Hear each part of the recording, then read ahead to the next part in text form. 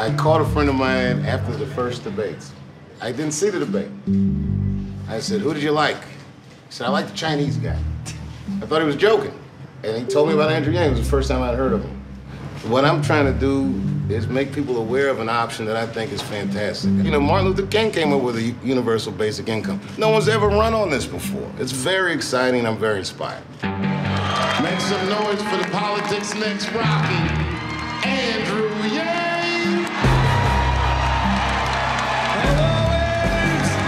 When you go to Andrew Yang events, it is always disproportionately young.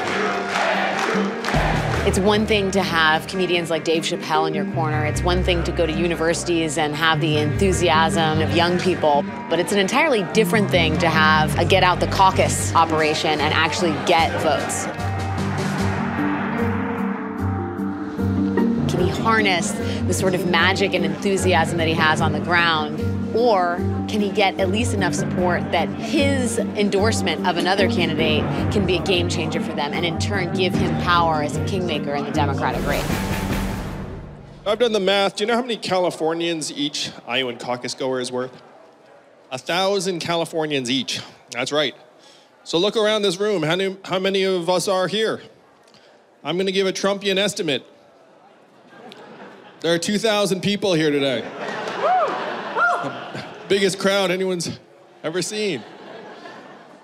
That's the power you all have to shape the future of this country. Question is, how are you going to use that power 5 days from now? Thank you all very much. Let's win this thing.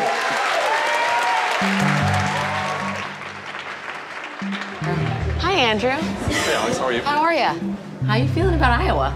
I feel good. I feel like our momentum's growing all the time here, and we're going to surprise a lot of people on February 3rd. Unless you're rooting against us, then you'll be surprised negatively. You're an insurgent in a lot of ways, right? You're breaking the mold, you're doing things differently. Does anything anyone else is saying resonate with you?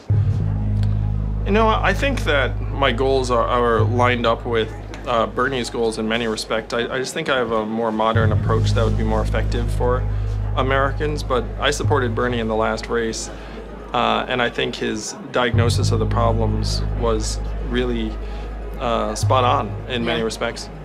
Have you thought about what you're gonna do if you don't get to 15%?